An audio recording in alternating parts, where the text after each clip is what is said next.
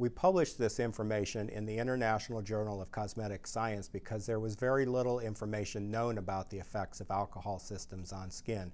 Over the last several years, we evaluated these alcohol systems, including ethanol, isopropanol, and n-propanol, to evaluate the repeated application of these systems on skin because the repeated application is particularly relevant in the healthcare market.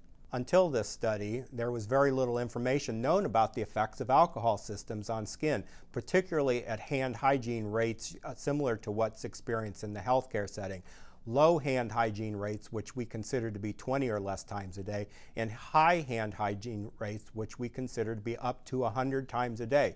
We did two different types of study. The first study was a clinical study where we had 26 nurses who came in and applied these different alcohol systems over a 2-week period. Some of the systems were applied up to several thousand times over that 2-week period. The information that we learned there was very valuable, but we wanted to further back that up with some laboratory studies which we conducted in both the United States and in England, okay, to look at biomarkers. Okay, we took actual skin cells, applied the alcohol systems on these skin cells, and evaluated several different biomarkers to understand the biochemical effects of the alcohol systems on skin.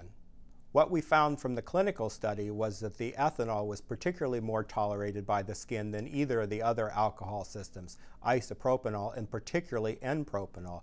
We also found out that ethanol at application rates as high as 100 times a day were more tolerated by skin than the n-propanol at 20 times a day.